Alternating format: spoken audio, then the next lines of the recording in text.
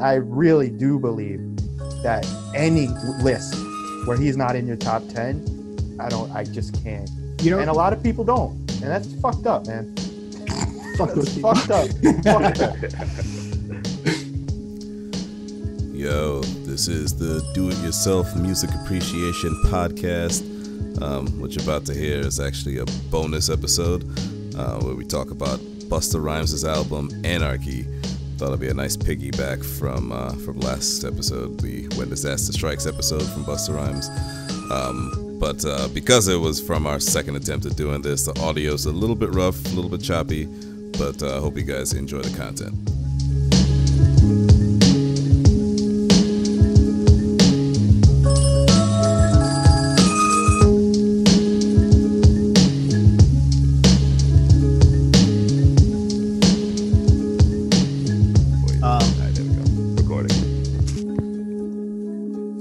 We're back. What is you've thought of one? Let's hear yours. I have not. I've been struggling, honestly, because Dion and I's, in my opinion, the best title we've come up with doesn't really exactly. No, it doesn't fit this because we're not like Gary. So the idea for me and Ben's podcast would be, which is a great podcast, but it's like that's for like. Yeah, that'll be topics that me and Ben just argue about. Like that's right. That's not the place for this. You need Sergi for that. You need Alex for that. Perhaps these are right. important characters for what you think is wrong. Your opinion is wrong. Wrong. Yeah. Sergi's right up there. I see his fucking plants. Yeah, that's right.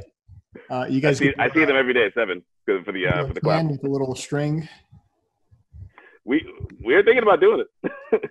We are close enough. We actually could. Yeah. Fuck that. Why do that when we got Bluetooth? Right. So I don't know. When we got this. Something like I don't know. The untitled NBA podcast for now. How about music appreciation? What about do it yourself, man? Do it yourself music. Do it yourself.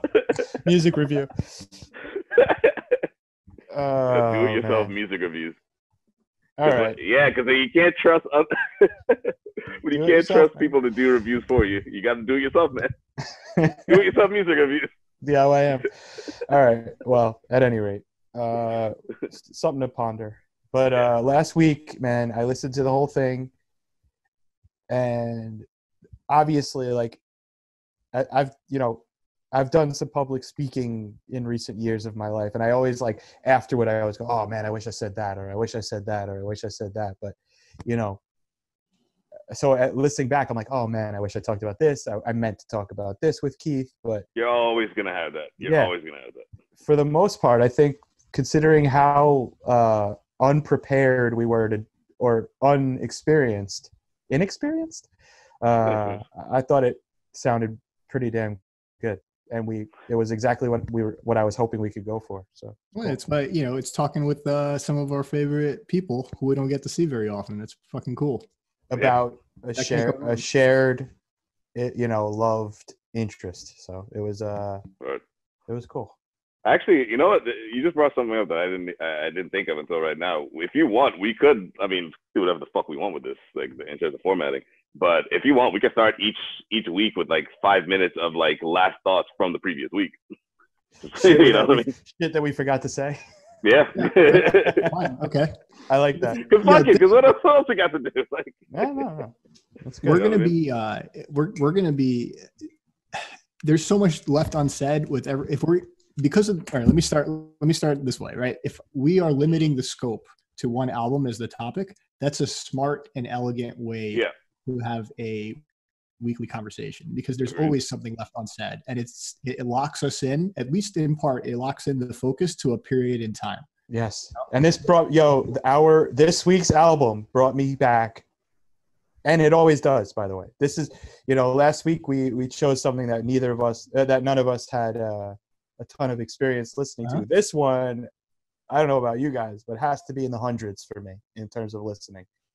When I find something I love, I listen to it obsessively for my whole life. And this is one of those, man. So we're talking about the album Anarchy by Busta Rhymes. Dude, this album's 20 years old. 2 months shy of being 20 years old. Came out man. June 2000. That makes me feel so old. I know. I remember the shit out of June 2000 because, this was like a bit of an anchor, right? Like I could recall everything around this, right? I remember riding the bus and seeing on one of the walls of in my neighborhood, spray painted Anarchy coming, whatever. Yo. This day. So cool. Were you in Morrow yet, Gary? No. This was not yet. No. This was my last. This was 9th grade. And you went to Brooklyn Tech? Yeah. So you were in Brooklyn Tech. This was 9th grade. Wow. Actually, this album, I'll tell you right now, this album, I believe, would have come out. Oh, my bad. Sorry. This album would have come out about the month that we graduated. That we ended freshman year of high school. So it would have been Gary's last few days probably at Brooklyn Tech. Which I spent at Morrow hanging out with you guys. Yeah, exactly. I remember that. Yo, so let me take you through what I remember of before this album, right? So this is the first Busta Rhymes album that I remember the buildup, right? So when ELE dropped, the one before this, I don't know. I mean, my brain was still developing. We were in junior high school, and I just remember that it came out. I didn't know that he was working on it. I remember I loved When Disaster Strikes and The Coming. I wasn't overly familiar yet, but I remember when ELE dropped, it was like everyone in the schoolyard talked about it. Mm-hmm. Particularly, we as a crew talked about it a lot. I remember Tear the Roof Off was a track we talked about a lot, and it was an amazing. Probably, I go back and forth if ELE is my favorite Busta Rhymes album ever. But then, freshman year, thank you for reminding me that it was freshman year, but I remember the announcement, Anarchy coming out. And, if you pay attention to Busta Rhymes albums, if you pay attention, the first few, he's talking about the end of the world. You know what I mean? He's talking about the impending doom of the apocalypse. Throughout, I remember ELE, he kept saying, there's only 1 year left. Mm-hmm. You know what I mean? It used to scare me. There's only 1 year left. So harmonize that shit, yeah. Anarchy was like the aftermath. You know what I mean? That's what I looked at it as. I remember when I Googled this last week, or when we decided to talk about it, they said it's the first album that didn't follow. Some article said that or review said it was the first album that didn't follow that trend of talking about the apocalypse. But for me, it's the end. It's like the final chapter. And it's like, his songs never really reflect the story of the apocalypse except for when he starts talking about it. But yeah, exactly. This is like the aftermath, of the apocalypse. And so I remember anticipating it and being, and this is my honest opinion, somewhat disappointed when I first listened to it. I was like, man, this missed the mark. This isn't ELE. This isn't When Disaster Strikes. It's good, but it's not that good. And that was my first opinion of it for a while. I'll be honest. And I think it was Gary who was always kind of playing it in the background, or he would make these Busta mixes. And I'd be like, I don't know that one. What's that from? He's like, Anarchy, bro. You know what I mean? And that, and that's what you started. Yep. That's right, man. So that's what kicked me in the ass, 10 years ago to really dive deep into this album and fuck, man. It's so fucking good. It's great. Busta Rhymes has this ability, and I'd say this is a quality in all of my favorite MCs. They all have this ability to, when you're listening to them, they take you someplace else. You're not just listening to some dude rap, right? I am transported to another dimension, and I'm in Busta Rhymes' world, and just like Keith, just like Keith last week. Yep, for sure. They both have that power. But Busta Rhymes, when Busta Rhymes in Salute the Gods, the first track, he goes, I feel so fucking good. Mm-hmm. And when he says that, I feel so fucking good, it just his statements and the way he just like cracks you in the head with whatever he's feeling. And you're like, yes, I feel good too, Busta Rhymes. Yes, fuck you too. Yo, and then he goes, I feel so imperial. I don't even know what it means to feel imperial. And I'm like, I feel imperial too, man. I keep saying imperial after that for years. So it had to mean something. I don't know what it meant. Oh shit, man, so powerful. No, you're right, and not obviously not just like the statements and the words or whatever, but just that song. I mean, forget the intros. Obviously, Busta Rhymes intros and outros are their own fucking thing. I mean, great. Those all of them should be released as their own album, in my opinion, which would be easy to do at this point. But so forgetting that, like the true intro to the album in terms of songs is "Salute the Gods," and again, like forget about him saying "I feel so fucking good." Just that beat and that like that verse, it gets you right in. It punches you right in. It's like, yo, this shit's you're about to get hyped for like an hour and 10 minutes or whatever, and here's the intro, And comparatively to Cool Keith's, we were talking briefly about how he would just say the word. Yeah. He would just say what the chorus was, like superhero. That's it, like over and over again. Busta's, like, he's just like, that's him singing out of key. Ready for Busta Rhymes. Yeah. And it's just like, yo, like, who would have thought about that? Like, and it's so powerful that, I will say the first half of this album is so, like, just smacks you in the face with energy, with like, I can't even put it into words. What the power. It's energy. It's just pure energy, and ability to just transport that energy into your brain, and you know what I mean. And like, I don't know of another rapper who has that power, quite frankly, in the way he does. Not like him. There aren't many human beings that have this that are imbued with this ability, right? With this power that he has, right? And this is why, I don't know. To me, this album, I did feel that too, Benny. When I turn it on, I'm like so psyched because it's been a little while since the last one. When did ELE come out? That was the one before. 8th grade. Yeah. 90, I think it was 98, 99. Yeah. And that was an amazing piece of work. And just, was dying to hear this, especially since we just started going to high school. Like, life has changed for us. Like, I want something awesome and a little bit familiar. And then December 98.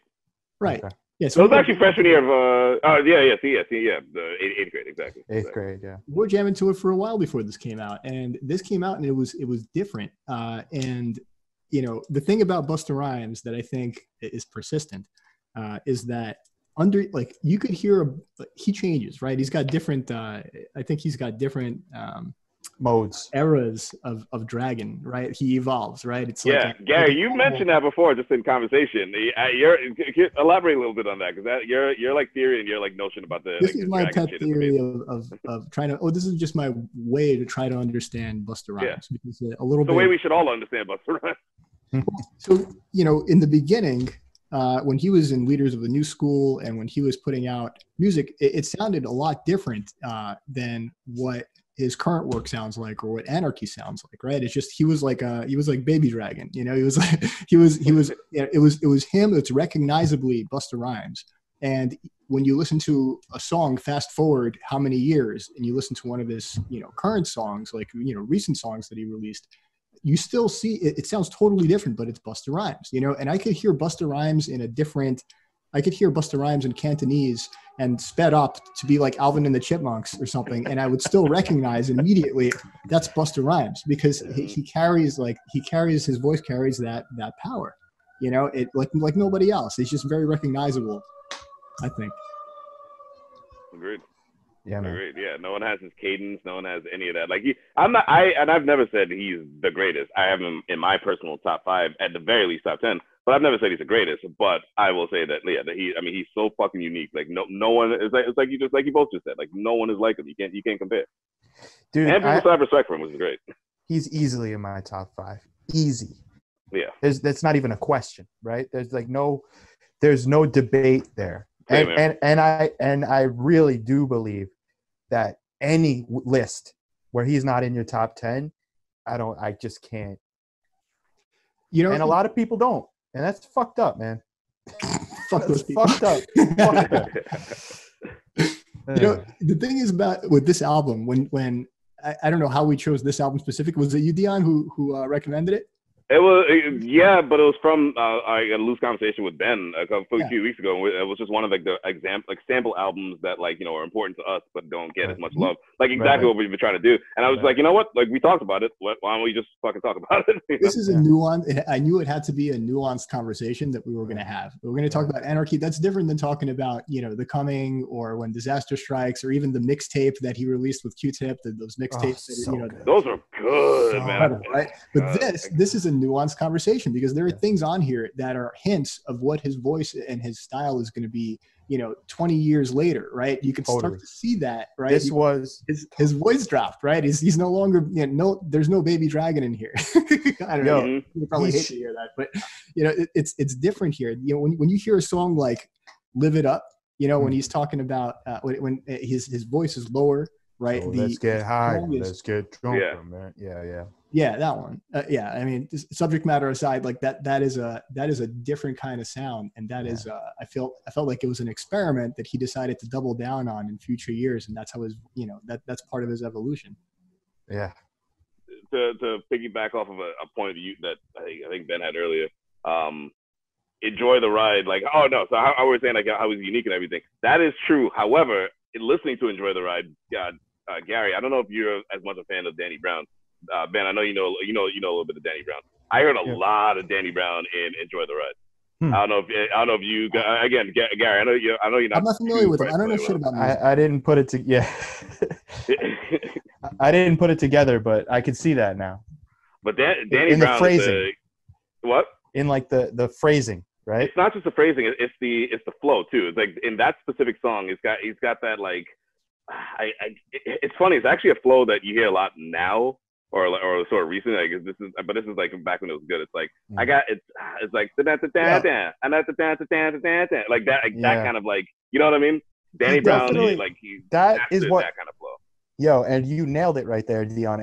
And just like what Gary was saying, every album, Busta evolves and changes, and this was, he was fucking with different flows on this album, and I'd say it was almost, while there's definitely in my opinion, the dragon in Busta Rhymes is perfectly like all of The Coming, you know, just like the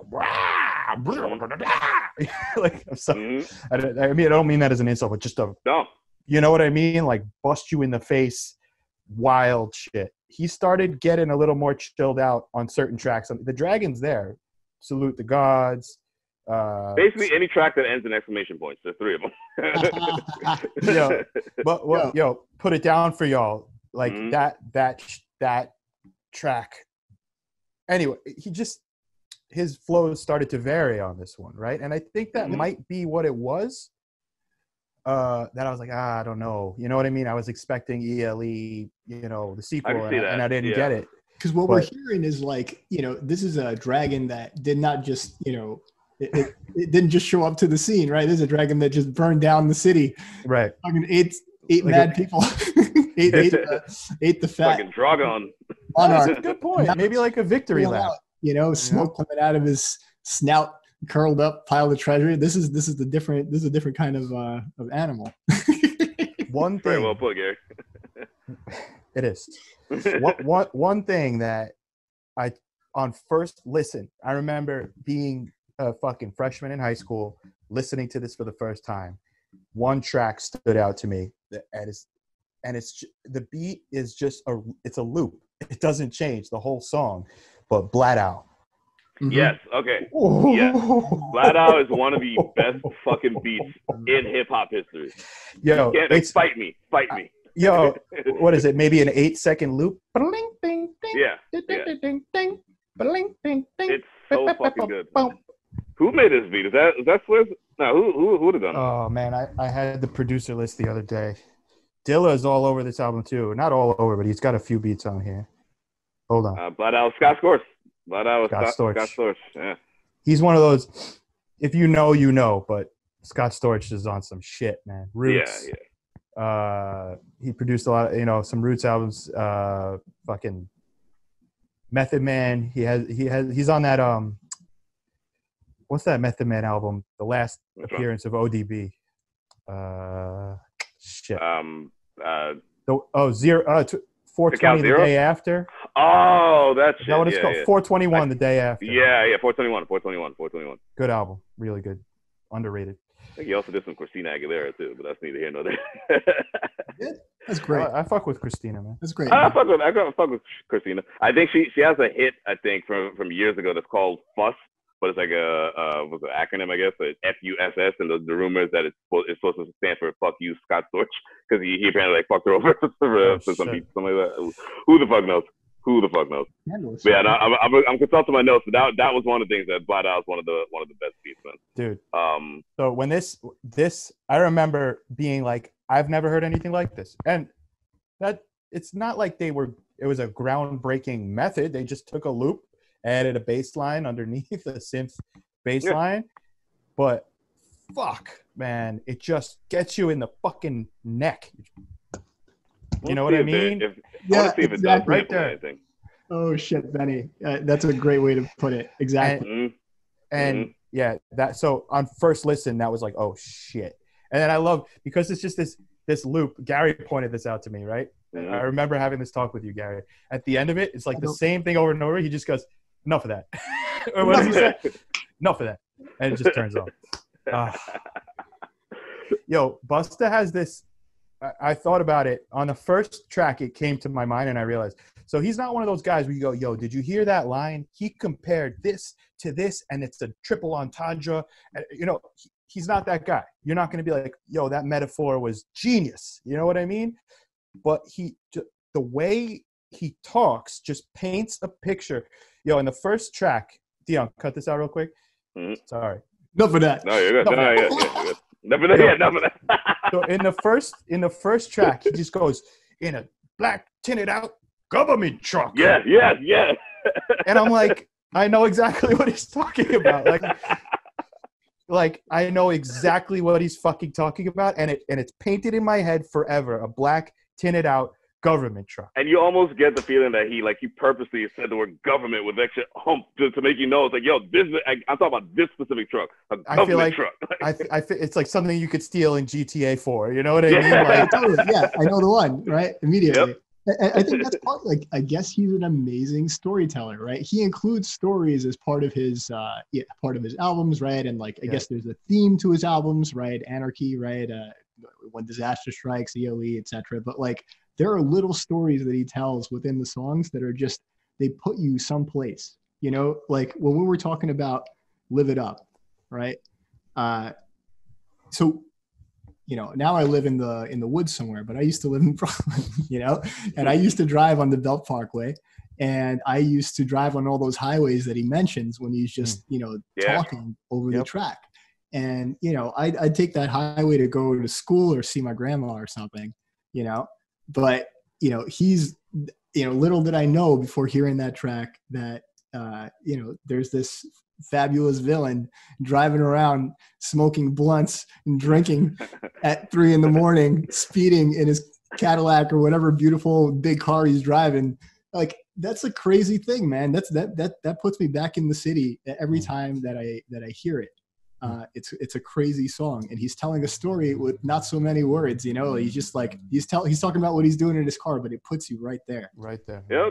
That's actually something interesting. It's something about Busta and other artists like that, like other sort of 90s New York fucking artists.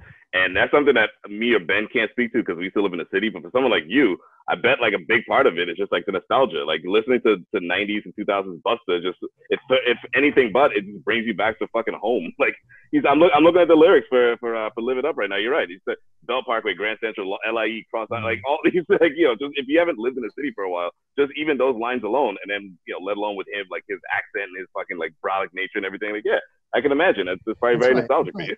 And as like for you also, man, I mean, you like driving, right? Like Dion, I know, is a man who likes driving. We used to, drag race in Floyd Bennett Field, right? So, love test, baby. So, as somebody like when you're driving to that song, it puts you in a place too. It's a good driving song. Yeah. Yo, and he also has the ability to paint a picture for people who haven't experienced things on this. I think it's this album, to correct me if I'm wrong, where he goes, like, where he's talking about, this is a song for people from this type of area where they got a gun store, a liquor store, and a church all on the same block, right? I didn't live in a place like that, right? I'm from Queens, but I mean, I've driven through places like that, but that song's not for me. I can appreciate that song, right? But that song wasn't dedicated to me, and I could, but that picture is vivid. You know what I mean? Like Chappelle, gun store, liquor store, gun store. Yeah. Where the fuck you taking me? You know exactly what what he's talking about. Yeah. Mm-hmm. For sure, man. For sure.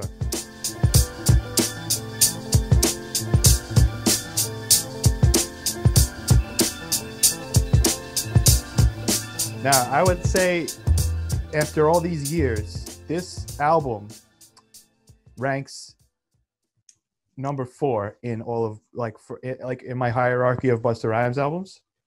I still hold. I'd say When Disaster Strikes is, in my opinion, his masterpiece. I think so. Yeah, in my opinion. ELE right behind it. Yep. Then The Coming, there was nothing like The Coming before The Coming came out. Yeah. And I'm sorry to digress away from this album for a minute. We're going to talk Anarchy. It's context, Benny. It's context. Dude. Yeah. Can I tell you my first memory of that era? So, it's so good. I've told you both this story before. So the only understanding of Busta Rhymes, what was that? Was that me or you? That was me. That was Facebook. Okay. The only understanding of Busta Rhymes I ever had before that was Scenario, right? So as a kid, I only listened to what my brother listened to before junior high school. It's just whatever my brother was into, and my brother was into Tribe. And I heard Scenario. He had the cassette single. Mm-hmm. And we would play it in the car, and there's only one curse. It's at the end of the song when Busta Rhymes goes like, "Take that, motherfucker," or whatever. Yeah. So he would always lower. Right, we were in the car with my mom. He'd lower the volume right at that point and say something, so she didn't hear the curses. Anyway, that incredible. For a second, can we talk about that? I'm sorry. Let's just add a comma here for a second. Go. Whatever, yo. This is another thing that is difficult for me to accept in my idolization of Busta Rhymes, because I do idolize the guy. I do. I idolize the music that he makes. And I think that I apply all kinds of ideals to him. I know that the next thing that he'll release, if it's from the heart, I'm going to love it. Right? I know that without hearing it. But one of the things that's changed, especially in this era, Anarchy, he is very aggressive with his language, man. He became violent in his lyrics. Exactly. Like, what I think is he's a complex person, just like anybody else. And this is a part of his character or the character that he puts into his music anyway, that comes out that's very, I guess it's dehumanizing to women, gay people, like whatever. Like, you got it. Like, listening to it in 2020, I got to think about that, right? When I'm listening to it in the car with my wife or something, right? Like, here's music that I love, but here's a part of it that I'm like, I kind of want to turn the volume down when he's talking about, bagging bitches, taking them to tellies, bouncing on that. It's like, I call it ignorant rap. And I don't mean that he's an ignorant person, but the shit that they're talking about is, it like resonates with the child in me. I'm like, fuck yeah. Right. But like, now I'm like, funny, silly. All right. Like, in these times where we kind of wake up to misogyny a little, those things make me a little uncomfortable when I listen to them. Maybe ignorant's not the right word, but like, it was a time where that was what rappers rapped about. Yeah. Right. And that's the sole reason why I'm not even like 100% not gonna come down on Busta or any rapper from that era. Bro, we listen to Necro. Yeah, exactly. We still listen. I mean, come on. And listen, we fucking reviewed an album last week called Dr. Octogynecologist Part 2. Like, come on. Like, we're still part of the problem, but it's fine. That's right. That's right. But I also think, and this goes to another thing that we keep talking about with Busta, which is it's like you said, Gary. It's part of the positive, but also part of the negative, and part of what makes him so relevant, so good. Even now as like a 50-year-old, is that he knows how to adapt to the times. And sure. Unfortunately, some of that negative, some of that includes pressure from record companies and fans and like all these people. So around 2000, it would make sense that his content would change a little bit to try to keep up, because remember at that point, New York rap in New York was already starting to be like at this point, New York rap is like fucking dead, right? But like 98, 99 was about the end of it. So like I feel like rappers, like New York rappers in like the late 90s, early 2000s, probably felt that they had to go like the extra mile to do some extra shit that like to sort of keep it relevant, keep them. Totally. You know what I mean? It was following in the trend of where lyrics were going. Yeah. And one thing I'll say in Busta Rhymes is I praise him. If you've ever watched, he did a Sway in the morning interview, which is Sway gives him the fucking most excellent intro ever. Sway is a great interviewer. Builds him up so hard that Busta's like, yo, I'm going to cry. I think he said something, whatever. Anytime a woman spoke to him during that thing, whether it be Heather B, the co-host, or someone calling in, he'd be like, thanks, queen. He'd call everyone queen. I'm like, yo, that is a gentleman, right? Like, he is a man. He is a wise, evolved gentleman. Well, you know what I mean? It's funny because, that's good. Yeah. That's good. And that's definitely something of older black men you would find sort of would have that much more outward respect towards women and people like that than younger people. And that's the same anytime. Like you're never gonna find Royce or Busta or fucking Diddy or anyone like that talking any kind of disrespect, because these are grown ass men now. Like they're not fucking kids running around anymore. Like leave that shit for Little Xan and all them. Like they could be disrespectful and have their fucking face tattoos and shit like that. But people like Busta, Busta, basically, let's put it this way, especially in this day and age, if Busta doesn't come correct to women and gays, he's gonna get roasted and he's gonna get canceled. So I mean, but I think it's more than just conscious of where the social thing is going. I think it's at its core. It's respect. That's what I was gonna say. That was what I was gonna end on. Is that being said, you could tell he's genuine. I told you, my sister was in a Rod Digger video back in the day, and that's why I always knew I had respect for Busta, because he wasn't even in the video. I think he just showed up just to say what's up. But he did that thing that he said what's up to every single extra, every crew member. Like my sister shook his hand and he's like, yo, this dude's the truth. This is back in the late 90s probably. So you could tell he's always that genuine kind of person, and it's great that now now he's older and everything like that, he could actually sort of outwardly say that, but or act that way. But in early 2000s, I can't, not that I think you were knocking him, Gary, but I'm just saying I can't. I understand. I'm the same way, but it's dude, it is what it is. Of course. And on that note, right? Bringing it back to what because this is a great story. Sorry, Benny. It's okay. It's okay. I want to say this. So yeah, go for it. So I knew Scenario backwards and forwards. I fucking love that song, but I was not a hip hop head at the time. You know what I mean? I just, my brother, thank God, had a very eclectic taste in music, which is me right now, right? I don't only listen to hip hop. I listen to fucking a ton of shit, jazz, rock, certain good songwriters from the country scene. But national anthems, no, I don't fuck with national anthems. But real quick, so I love that shit, but that's all I knew of Busta Rhymes. I was not in the scene. I wasn't familiar with the other guest spots, which I came to realize he did throughout all of that. I didn't know Leaders of the New School or any of their material. And then Coming came out in 95 or 96, Dave? 95, I think. Pretty sure 95. And then when Disaster Track was 97, fifth grade. ELE was 98, 99. Yeah, 98, so Anarchy, 99. It's the end of fifth grade, I believe, when The Coming dropped, if I'm not mistaken. So I didn't even meet you guys yet. And my mom used to wake me up in the morning by blasting the TV on whatever channel was on the night before, right? So I wake up to the blasting, she turned it up loud. She didn't want to deal with me waking up, you know what I mean? And it's I've seen that shit. It's rough. Listen, so what I wake up to is the music video for Woo-Ha Got You All in Check. Yeah, you woke up to that shit. And I was like, what the fuck? I didn't even know who Busta Rhymes was. I only knew his verse and Scenario. Yeah. And I'm going, what the fuck is this? Is this a nightmare? Like he's just like, you know what I mean? Like just like the video and the sound. So wild. I was like, I've never heard anything like this. I was scared, bro. I was like, what the fuck? Like I was just dreaming. Like, what the fuck is this shit, man? And that was my intro to Busta Rhymes. Like, what the fuck? Because I don't think the world as a whole heard anything like that when he came out. Like at least not mainstream. At least there was nothing mainstream. Well, like that. I mean, name an album even in the underground that sounded like that. That's true. That's true. That I always bring it back to what's his name, my God, Kool Keith is the only one I can think of that's got that. But even he didn't have. It was like a different kind of weirdness. Yo, he was weird. He was out. The momentum of the thing, the way that it, how did you put it, Benny? That the fact that it just like attacks you in the neck or something. Right here. Yeah, totally. Nothing did that except and I wasn't into this at the time. I just didn't have the knowledge of music, the little knowledge of music that I have now. But at least now I've had a chance to go back and listen to leaders of the new school. And it's there. That energy's there, man. Totally. Definitely. Energy, even if the voice is different, even if he was with a group of people, even if other things are different, it's very much that recognizable energy. Yep.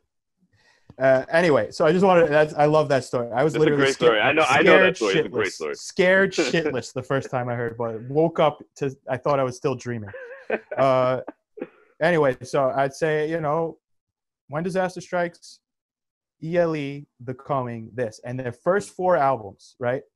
They're like, this is not that far behind in my heart to the others in that list, right? Yeah. I think these are, the Stones have this, like, the Rolling Stones have this era of their music where it was from Let It Bleed to, not Beggar's Banquet,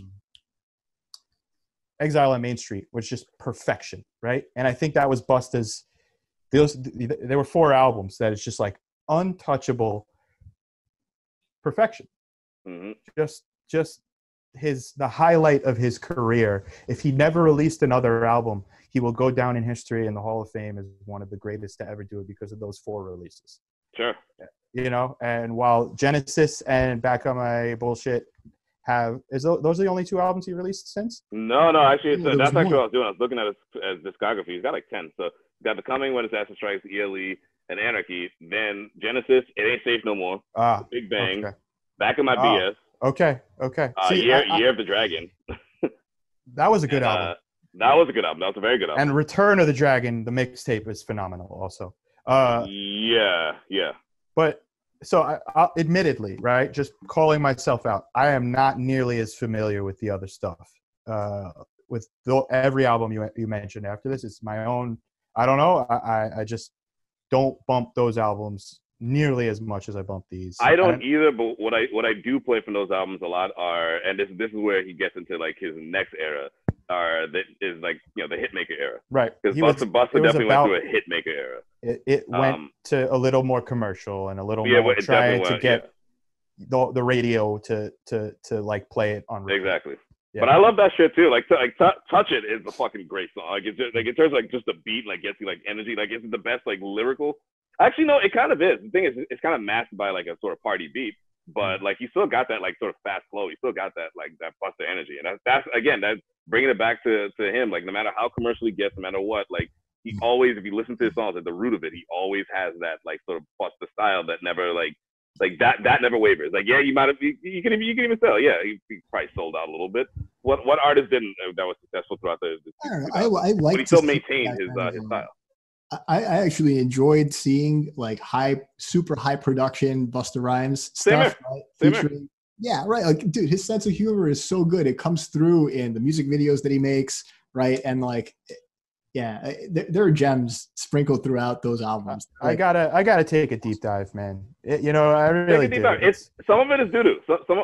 Again, in general, some of it is doo-doo in terms of just like the sort of commercial generic type sound, but not all of it. Right. And he's allowed. You know what I mean? Yeah, it's like fuck. If you make those first 4 albums, do whatever the fuck you want, man. Just have fun.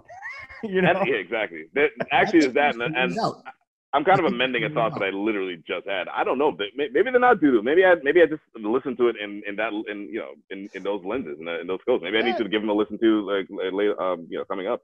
Well, just my thing is, and it's completely my problem, right? And I don't say this is the artist's problem, but my thing is I'm not going to spend time listening to an artist's work where either the production is not something I'm into, the features are not something I'm into, or the lyrics are not, right? So like you have to have all three for me, right? If I'm going to spend time, and right now I'm an adult, right? I'm a working adult. Even in this quarantine era, I work from home.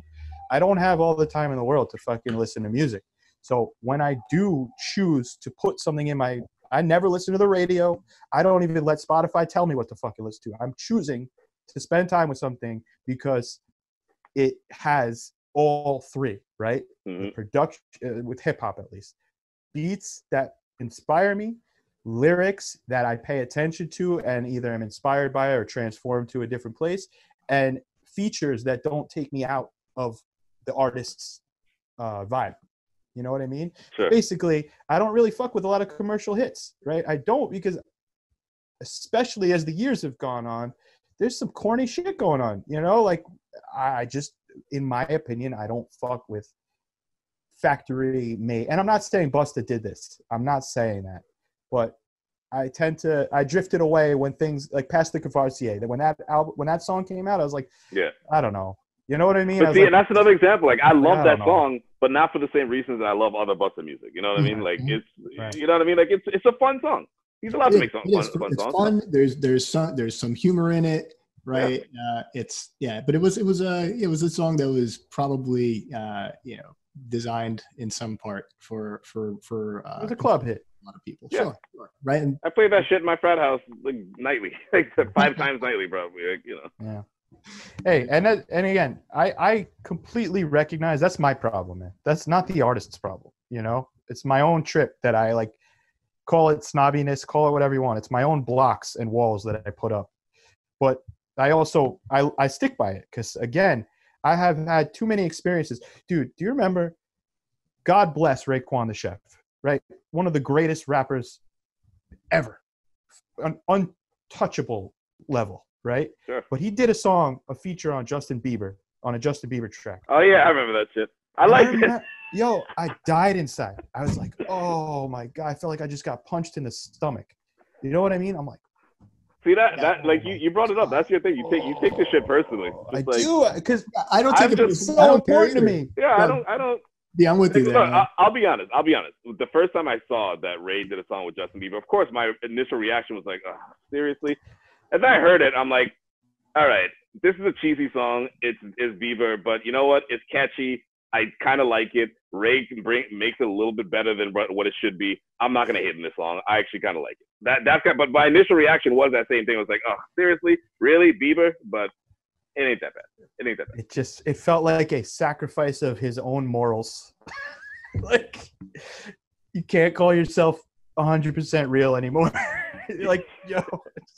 Anyway, I fucking love Raekwon. I'm sorry. Which, by the way, that track, Back to Anarchy, the heist. Yes. So the heist. Ghost, you want to talk about storytelling? Marciano. Yo. So fucking good. It's always, I mean, I don't know about you guys, but it's all, I think, Ben, I think me and you, like when we were talking about the Anarchy weeks ago, that was one of the things we're talking about. Whenever I think of Anarchy, the first 2 tracks immediately I think of are The Heist and Straight Outta Town. And isn't it crazy that there's a track with Jay-Z and DMX on this album that I don't even, when I don't have the album on, I can't even give you a quote from it. Like, to me, it's one of the more forgettable songs on the album. And truth be told, the album takes a taper at the end, right? That's why I don't hold it up with When Disaster Strikes or ELE. Yeah? Okay. So that song Anarchy at the end is, I mean, it's not, I don't know what it is and it's not, but the fact is it's been playing in the back of my mind for like 20 years nonstop. Yeah. It's really low key. That song's great. Turned down all the way, but it's on. It's always on. That song. What this world is coming to. Yeah, actually, I do like that song. I gotta be honest. Wait, the last track, the Anarchy track? The Anarchy, actually, well, I was going back to the DMX JC song, but the Anarchy I don't song love that. is great. That actually is a really good beat. So you're right about that, Gary. I love that song, but I'm saying somewhere in the end of the album, I admittedly lose interest towards the end. Look here, but and it followed the trend of late '90s, early 2000s hip hop albums being a little too long, right? Like there's a 20 minutes of fat on the album that could have been trimmed. Now, let me rephrase: 10 minutes. That could have, you know what I mean? A few songs that could have been trimmed, and I would call this album 5 out of 5, perfect score. Benny, I'm going to disagree with you, and I'll tell you why. I'll tell you. Hit me with it. Because if I agree with you, then we're never going to hear ELE2. It's never going to be released, right? So I'm going to say that every song on this album was fucking perfect. On the outside chance that the Dragon, on the outside chance that Busta Rhymes ever sees this, and I have my doubts that that's ever going to happen. Dude, but the Flipmode Squad please is listening. know I need you to release ELE2. When you announced it in 2014, I literally messed my pants. Yeah, dude, I'm still cleaning up shit from my pants after hearing some point. So like what I heard in that mixtape, right? His preview of ELE2, right? Where he's sometimes uses, right? That, you know, it was a glimpse of maybe that's the next chapter. That's the next evolution of what the Dragon is going to sound like more often, right? Which would go ahead. Sorry. Man, yeah, I was just so impressed by the, it was a different way to use his voice. It was, it felt like it was very truthful. It felt like he was very proud of putting out music in this style and how natural, it came to him. I don't know. I was very excited to hear more of that. And I'm hearing a little bit of it sprinkled in here and there, like a little hint, you know, in like music that he participates in that's not necessarily on his own album and like on the mixtapes. Right. And an album of that. I'm sorry, Gary. I keep interrupting you. I'm a dickhead. I do that all the time. So, and on that note, right, in the shit that he's released certain singles over these last few years that like, I'm like, oh my God, it's coming. You know what I mean? Like that, what's the song? He just released a song called I think it's called. Yeah. Yo, and I was like, what the fuck? That song was fucking incredible. The track he did with Eminem. What was that? I forgot what it's called. Calm Down. Oh, Calm Down. Yeah, Calm Down. Dude, when I heard that I started having like seizures of like, like, oh my God, when he starts with that shit and just, I'm telling you, he's the only artist that can like enter through here, go all around my fucking brain and just like I don't know how else to put it besides those physical gestures. That Instagram shit that Gary sent like 3 weeks ago, like even that was like a little shitty 40-second video, but like I'm sitting on the toilet watching, it's like, oh my God, what the fuck is this? That feels incredible. D, have you seen the video of him? Gary, I know you've seen this. He's on Big Boy's Neighborhood, and they call it like karaoke or whatever. Oh yeah. They put out all his like just this fucking laundry list of his psychotically, hits, right? Massively successful hits, and he's rapping. Like, and then he puts on "Calm Down" at the end, but he's gassed out. He can't finish it. But even that like was like, it's like, all right, whatever, you're fine. Throw in the towel. Good. You're good, bro. You're good. Incredible. But no, just going back to towards the end of the album, you're right. And as much as as much as I respect and used to love Lenny Kravitz, you're ending your album with a fucking Lenny Kravitz song, like. And it's a misuse of Lenny Kravitz, in my opinion. It was that was in the era of like, yo, let's get this famous rock star on our song. Yeah. Right? Yeah, like exactly. He had Ozzy, which was better. That was actually pretty dope. That was dope. That was dope. But this Lenny one, I don't even like. What is it? It's kind of lame. It's his guitar. Yeah, like, it's like, we're gonna move it. We're gonna do like. Yeah. Like I love you, Busta. I love you, Lenny. But this ain't it, Chief. Yeah, look, they wanted to make a song. This ain't the thing. You got a song. Thing, man. You got a sandwich, man. Yeah. Yeah, Scarface reference. Yeah. Yeah. I think that it's okay for him to release work that is imperfect. I think that I accept that, Busta Rhymes is an imperfect character. I don't know about the human, Trevor Smith. I think, but as a character, what he says, imperfect, right? I don't have to idolize that. But like, in terms of releasing music, he's not somebody I'm like, absolutely looking to create an album that I could listen to from the very beginning to the very end with equal enthusiasm. No, I just want him to put his artwork out there, man. The guy is an artist, and he shouldn't wait for perfection. Like he's a rare individual that has been making art for decades and still has probably his best work ahead of him. You think? I think so, man. Who knows? Okay. Who knows?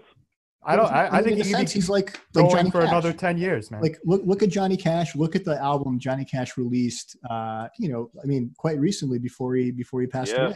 Yeah, right? That's a great album. The one that Rick Rubin produced it, right? I think so. Yeah, But it was great. He sounded like his voice. It was clearly Johnny Cash. I actually, dude, I think this is an apt comparison, right? He was clearly Johnny Cash, recognizably Johnny Cash, right? You could recognize him if you speed up his words and make him sound like Allen and Chipmunk, still Johnny Cash, right? His cadence was the same, whatever, recognizable. But it was a different sound. It was maybe a little slower, but it was also fucking darker and like introspective.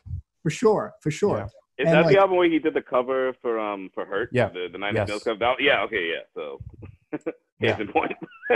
Like I would take anything that Busta Rhymes puts out that's a competitive, idea from him. I would just fucking listen to it 100 times. I'm so excited for whatever he releases next. I just hope he does. Me too, man. And judging by like the Q-Tip mixtape, right? What's it called? The Abstract and the Dragon. Abstract and the Dragon. The Return of the Dragon. No, that was just him. That was just Busta. The sequel was just Busta. I mean, there was Q-Tip sprinkled in for talk tracks and stuff. Right. Funny, but that's right. Yeah, because he couldn't do it, I think. Those mixtapes were. I mean, I'm not. I could. There's mixtapes in the world that I find very forgettable, but those are not. Those are a lot of love was put into that, and he has to track with Doom on Return of the Dragon.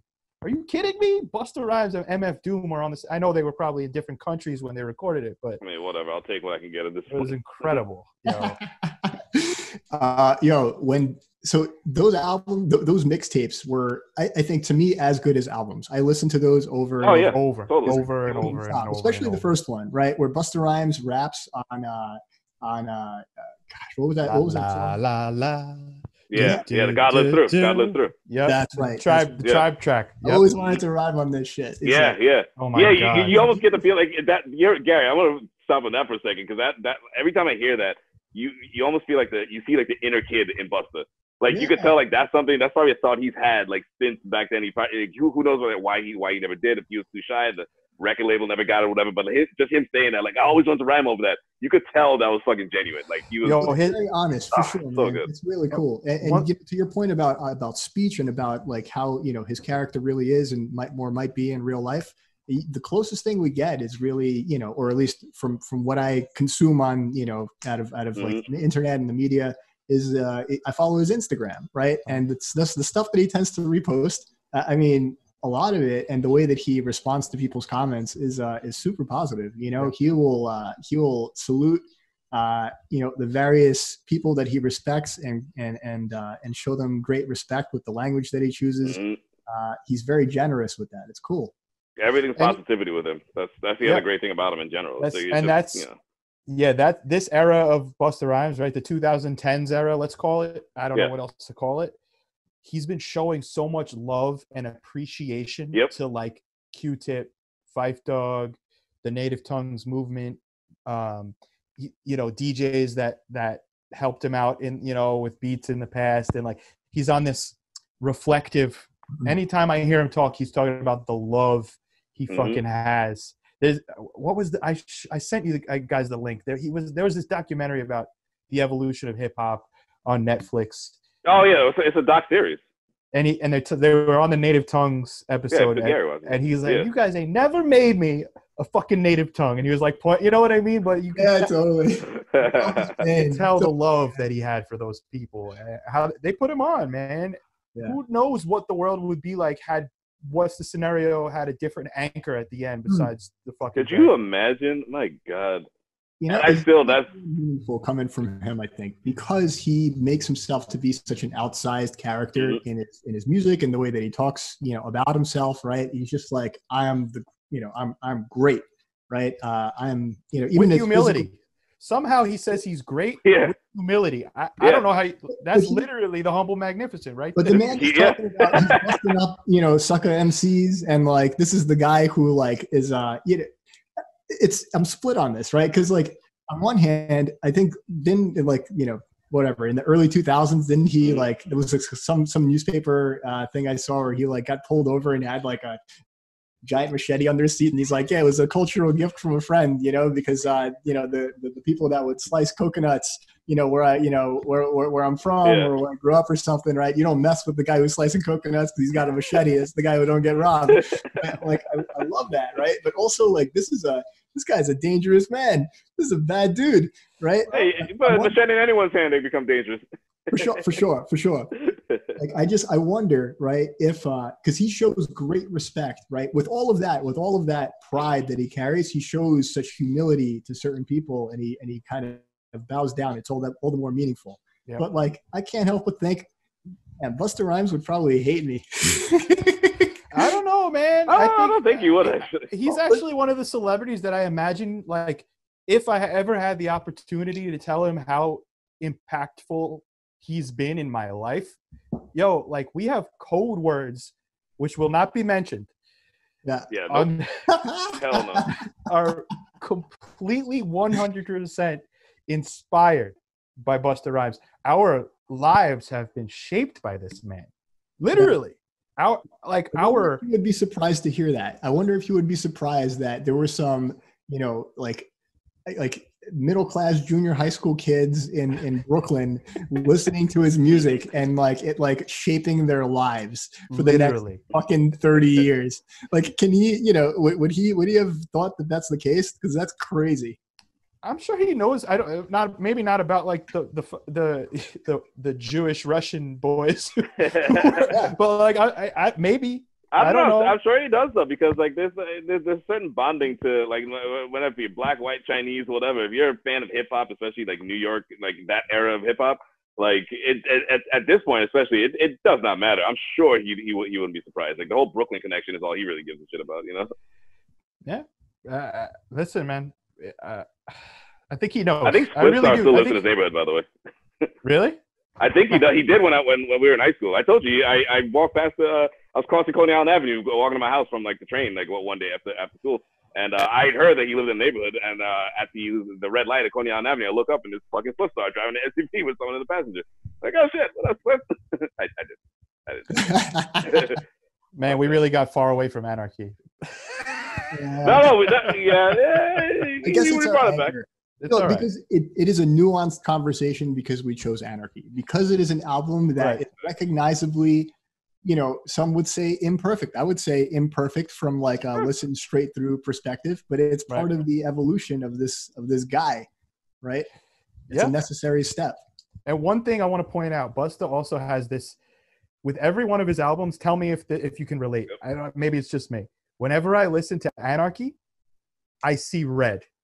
Yeah. Whenever I listen to When Disaster Strikes, blue. I see a bluish, like a dark blue. Whenever I listen to ELE, I think about orange. The cover. Like just the fire, explosions, right?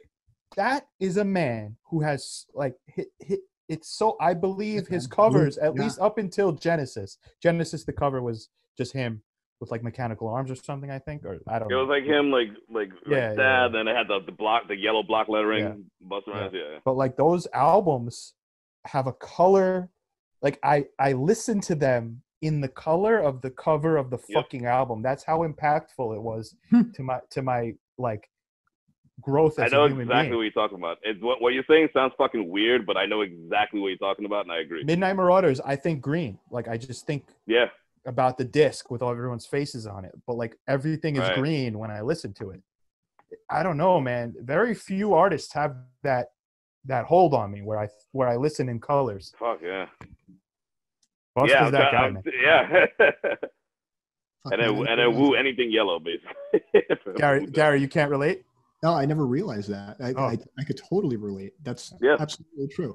I never thought of it, Benny. Wow. He's in many ways, he's the GOAT, honestly. In many categories, he's the GOAT. Sure. Right? Sure. I don't know of anyone who does what he does on any type of level close to his, right? Is he the most metaphorical, lyrically deep person? No. But his approach to music, especially when he's inspired, and that's what I would say these first 4 albums have. He is a truly inspired human being on these albums. Again, I can't talk about the other ones because I didn't give him nearly as much love and attention.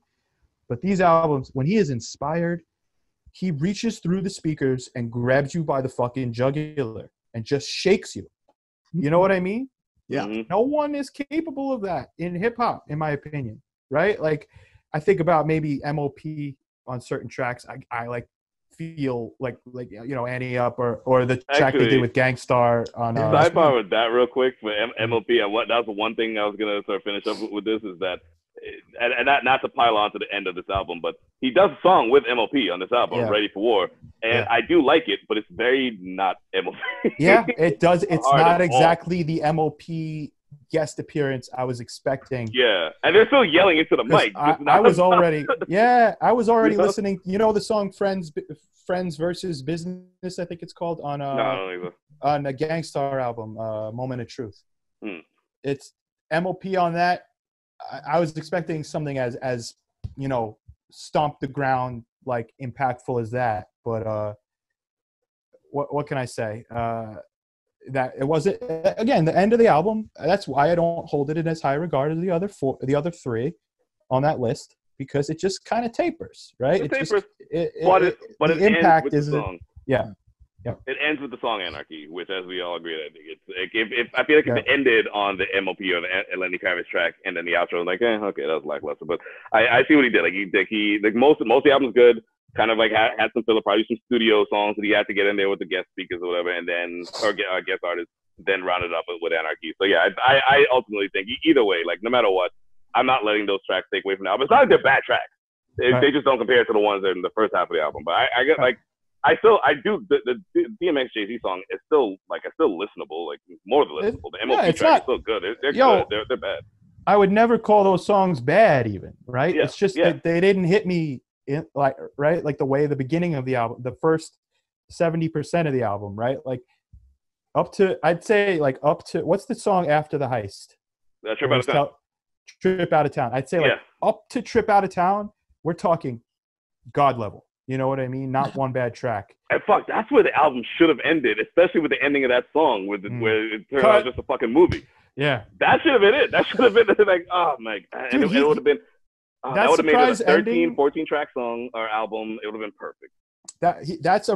That's a storytelling, like, masterwork, right? Perfect. You're listening to this caper, this fucking crime saga, and then at the end, cut. Nice work, fellas. You know what I mean? Good acting, motherfuckers. Good acting.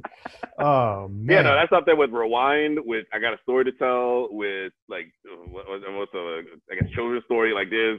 Yeah, it's and the Heist. That's why I say, like, back to back. It's just so funny those are back-to-back tracks, because both of them are such vivid stories. I got that they do a good job of. Yeah. That's so funny. When you're talking about GOAT, right? When you're talking about the GOAT, to me, that's not Busta Rhymes, even though Busta Rhymes might be my favorite fucking musician. Like, honestly, my favorite rapper is not the GOAT either for me. My favorite is MF Doom. I wouldn't consider him the greatest of all time. When I think of the GOAT, I think of Notorious B.I.G., right? I think of this person was making music in its best. Like, I think I wasn't even excited to see the evolution. I mean, I wish he lived, and we did get to listen to the evolution of that artist, right? But like in that form, when he stopped making music and he died, like that was perfect. right? That was fucking perfection. Two perfect albums. I Right. wish if he had a couple more, it's the only reason I can't put him in the GOAT. Exactly. Me too. You're right. He has two perfect albums, but they were just, the form of his music, I think, was as good as it's gonna, like, as good as it could possibly be, in my opinion, as a fucking music appreciator, right? With Busta Rhymes, I feel like he has yet to do that, right? And he's I don't know, amazing man. things, but I think his best music, I really do think, is still in front of him. I think that whatever his form is going to be the fucking shit. Dude, you might be right that his best is yet to come. I think he had, like, just watching him on that karaoke shit on, Big Boy's Neighborhood, I believe he's capable of still making his best project ever. But what I will say is, I believe When Disaster Strikes and ELE were that pinnacle level of product. Like, I don't put those albums up against all of my favorite albums ever, and it stands tall across genres of music. Like, right, like you guys know, I hold Steely Dan albums on the same level I hold Midnight Marauders and 36 Chambers and Liquid Swords, and I hold those albums in there with the best albums ever made by any fucking musician ever. Those two albums, you know what I mean? So I do believe he was at that in the same, and I hold those in the same regard as I do Ready to Die, Life After Death. They're masterpieces, really. And one thing real quick about this album is I noticed is on ELE, fast rap Busta was kind of introduced to the world. Maybe he was double timing it on other projects, but Give Me Some More and the track with Mystical, right? Machine Gun Chopper Busta was introduced, and his syllable attack on Anarchy, I think, carried a lot of that. He uses the N-word to link a lot of words together in a, you know what I mean? But its use is like artistic, because it's almost like a joint. He uses that word so much on this album, but it's almost like a joint in an arm or like in your fingers. Like, it's just a connective piece to achieve athletic, articulate, acrobatic syllable wordplay, right? Again, he's never going to be on my list for greatest lyricist of all time. He just won't. But greatest flow of all time, greatest complex verbiage and patterns and delivery. He connects words effortlessly while being so forceful. It's almost like effortlessly forceful. You know what I mean? It's like, brah, but it's like he's not even trying. It's crazy. It's fucking crazy. I fucking love this album because he wasn't, he was doing it before, but I'd say, like, this is like he achieved, especially on the first, I got to look at the track list now. But which one I got left? Calling all that. What's the name? Yeah, we got a job for y'all. Shit. We put it down for y'all. Is that what it is? Yeah, I think so. That's what it is. Fuck, I love that, and it's getting back to that specific the specific car talking about Dodge Durangos. Who the fuck raps about Dodge Durangos? Right? Like, you could totally picture everything that he's saying, or at least for me, it's a movie that's playing in my head as I'm listening to this stuff. Yeah, he's a painter. Very good storyteller.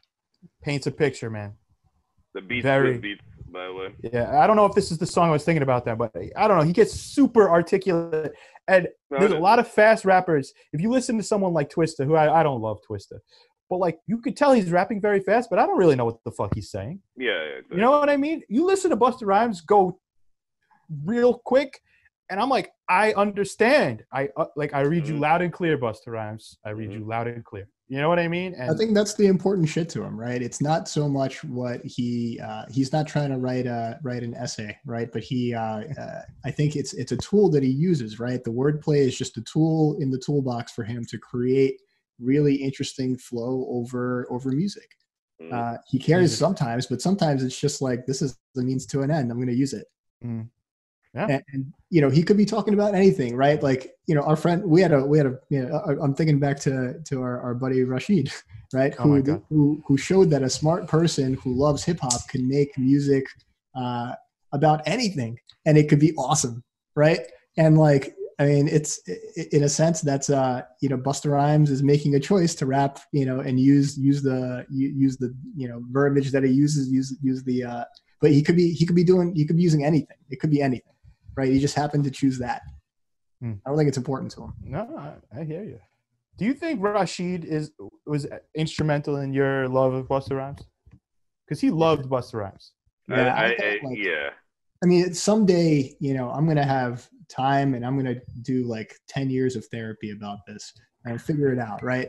But Rashid, was a kid that accepted me, and he was a mean fucking kid to some kids, but he accepted me because I had some fucking goofy red sneakers on and I lived in the projects. And he's like, this kid must be all right because he's got red Nikes and, but I'm not going to call him Ronald McDonald, and I'll beat up any kid that do.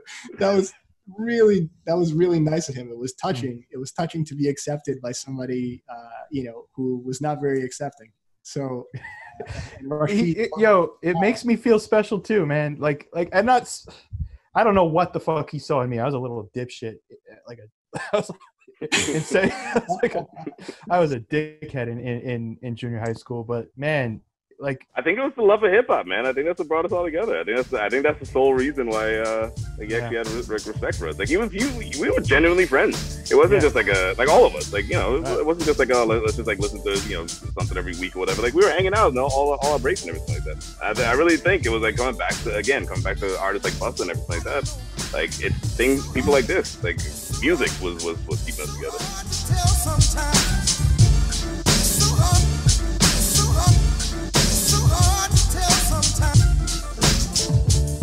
Getting back to this shit, right? I don't want to. We could drag on. I could literally talk about Busta Rhymes all day.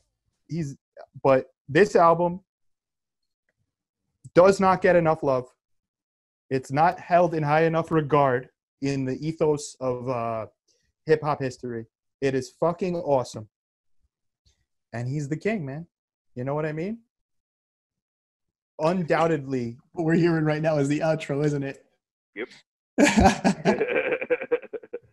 Just easily the top five dead or alive greatest of all time, right? I'm not gonna put. I would be lying if I said he was my number one, but fuck to say if he's number 6. He's in the top 5, man. You know what I mean?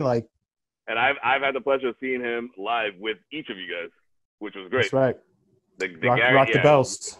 Yeah, exactly. Yeah, it was me and Gary and Erica Badu and Busta Rhymes a couple years ago. But then, me and you saw him. Gary, I know you know about this, but Tribe Called Quest went 5 or so live doing Midnight Marauders on stage. 3 songs in, Busta Rhymes comes out to do Scenario with them, and stays for the entire rest of the show as their fucking hype man. It was probably the greatest concert I've ever seen. It might have been the greatest show I've ever seen. My only complaint about that night was the sound. The sound was a little rough. I'm such a dick. I'm sorry, Dion. Yeah. No, Busta Rhymes' music, especially around this time, was just fucking formative, man. It taught me about nuance, right? It taught me, from a time when I was a kid and I idolized his music to the time when I knew enough to know that there's nuance and not everything is perfect. That's when this was coming out, man. It helped shape our crew, our close group of friends, who's a weird fucking crew that's running the world now, and it's fucking cool. This was a big part of, just a very meaningful album to me personally. For all its fucking imperfections, it has brilliance in it. It's cool. Yeah, for sure. Beautifully said. Yeah.